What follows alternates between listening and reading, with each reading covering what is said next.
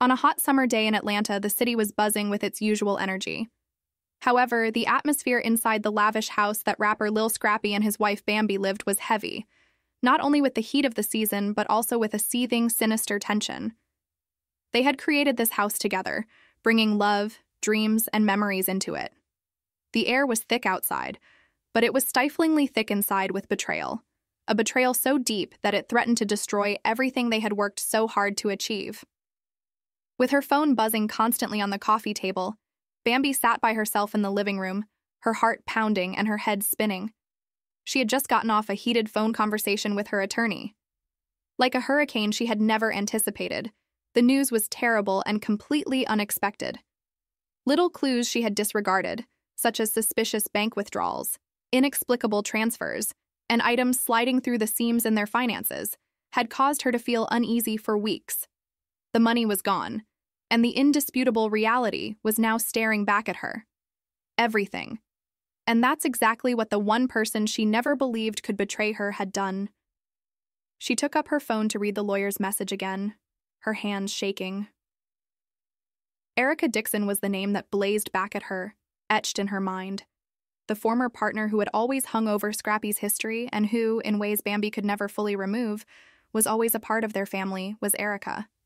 The one person she had believed she could trust, although remotely, was Erica. However, that confidence had now been broken, revealing a sinister betrayal. $3 million was a huge amount. Taken. Every trace eventually led back to Erica after being funneled through a convoluted labyrinth of accounts, each more elusive than the one before it. As Bambi realized how big it was, her mind raced. She was aware that she had to face Scrappy. Their security, their life, and their money were all at stake. But everything would fall apart if I told him. A knot formed in her gut as she gnawed at the thought of how he might react to this news. Scrappy had been engrossed in projects that had occupied him for days, working late into the night on his music. In the quiet, Bambi waited for him, bracing herself for the encounter.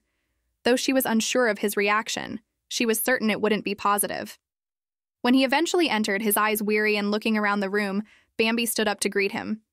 She had a tight face and hands that were clearly shaking. With emotion in her voice, she said, "Scrappy, we must speak." He scowled, feeling that something was seriously off. "How about? You appear to have seen a ghost. What is happening?" Bambi was unsure of where to begin. How could she let the guy she loved know that she had been defrauded of millions by someone so close to them both? Despite the fact that every syllable felt like a kick to her stomach, she forced herself to swallow and force herself to speak. Finally, in a trembling but forceful voice, she replied, "Erica, she took the money." She took it. Scrappy's whole body became rigid as he froze. "What are you talking about?" he questioned incredulously. How was that possible for her? As she demonstrated the proof to him, Bambi's voice cracked and she held up her phone. "Wire transactions and phony accounts are the evidence I have. Scrappy, it's all right here. The $3 million were taken by her." The room was suffocatingly quiet.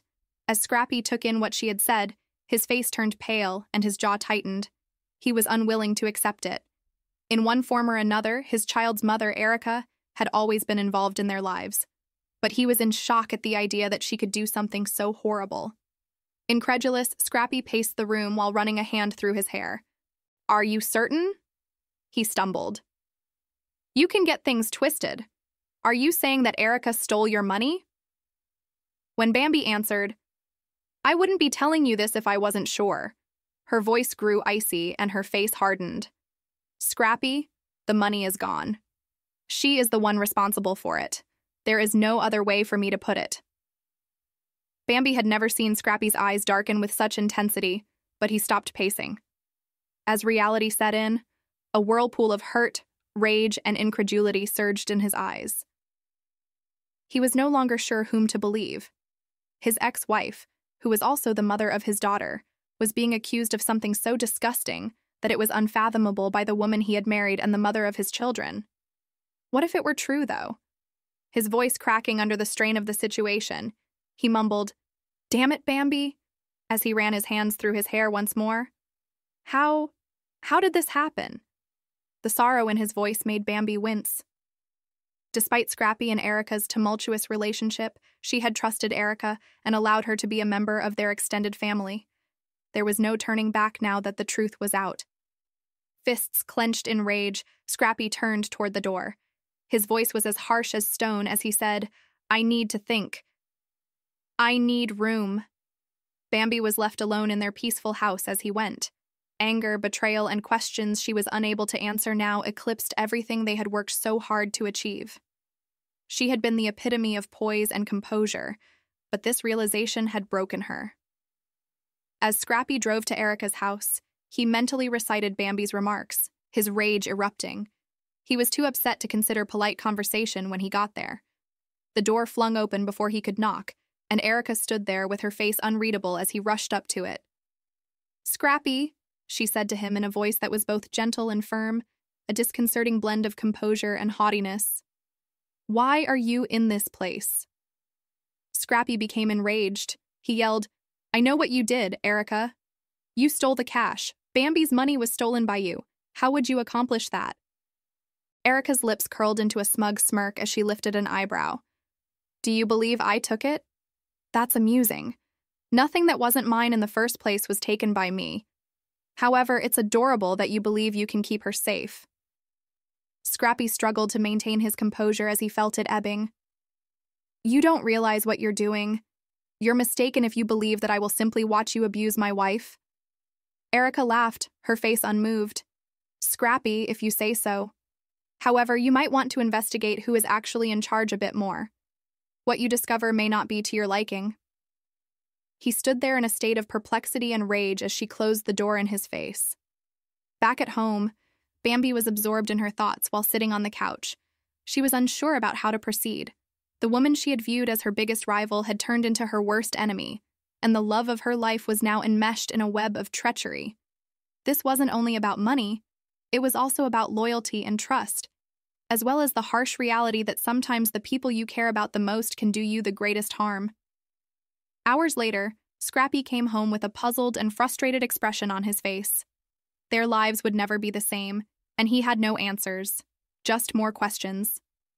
Between them, the betrayal had created invisible battle lines, and neither of them knew how to mend the broken trust. They stood facing one another in the quiet of their house, both of them aware that everything had altered irrevocably.